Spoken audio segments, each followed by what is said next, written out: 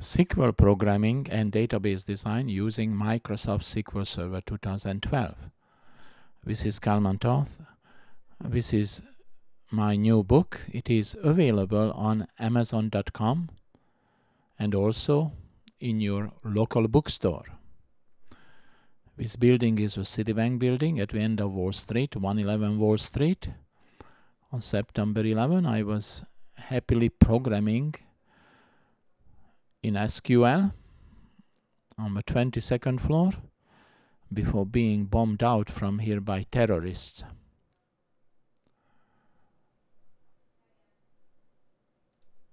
First, let's take a look of the input for the import.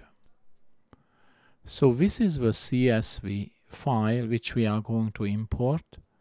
We see the column headers in the first line.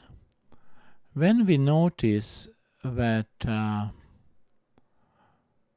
product name is enclosed in double quotes, the reason for it, the value for that column may have comma in it.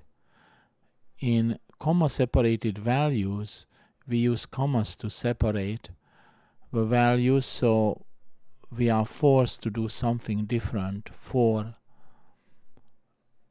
the product. We have to take this into account when we are setting up our import. This was the query which we used for the export. So let's set up a new table with select into to be in the same format. And we just want an empty table, so we say top 0. Execute.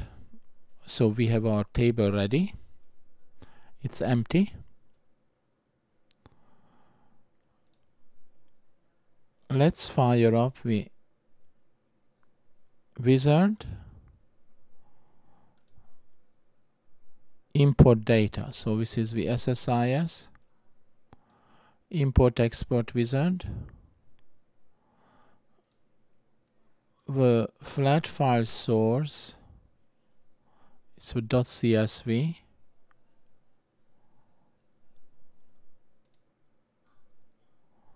And we have to supply the file name. So this is the file name. The text qualifier, as we've seen, is a double quote.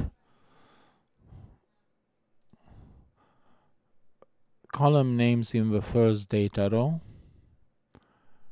So far is okay. Now let's go to the columns and advanced.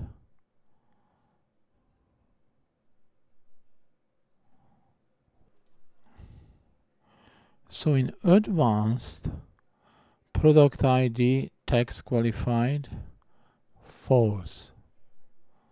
Product text qualified true. Product number text qualified false. List price text qualified false. Color text qualified false. And list price should be money type. Let's see if we'll find currency.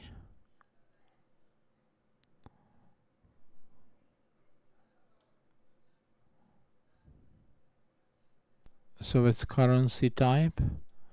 Product number is fine. Product, but maybe longer. So let's put 80. And product ID should be 4 by signed integer. So we did some mapping. So this is the name of the input file. We have text qualifier, but we only enabled it for the product name column. The data looks okay. Preview. That looks okay as well. Next. So the destination is going to be HPE star AdventureWorks 2012 database with particle table which we already set up. Edit mappings. The mapping should be okay.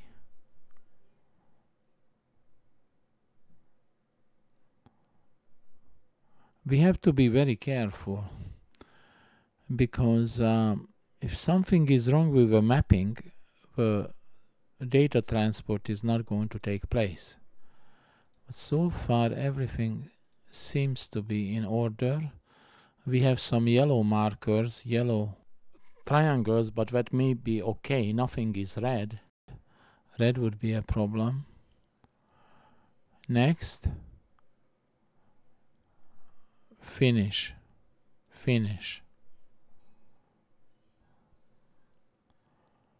Well, we got an error. We have to come back and fix something, and it is we have to enable identity insert. Finish, and now it is successful. So the reason we were unable to insert, because the product ID inherited the identity property from production.product table. But now we were successful, and here is the result. In summary, importing .csv file to the database is a very delicate task.